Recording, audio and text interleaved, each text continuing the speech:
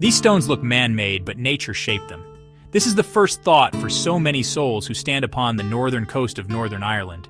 Here, a strange and wonderful shore stretches out into the wild Atlantic. It is a pavement of dark, interlocking stones, stepping down from the cliffs into the sea itself.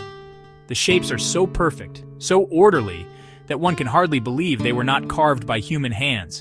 They fit together like a vast, ancient puzzle, a mosaic laid down for a purpose, long forgotten.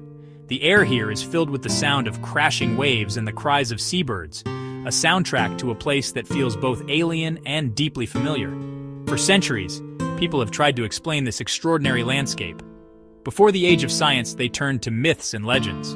The most famous story tells of a great Irish giant. His name was Finn McCool. While the myth of Finn McCool is captivating, science offers an even more astonishing story. The true origin of the giant's Causeway is not one of giants, but of immense geological forces.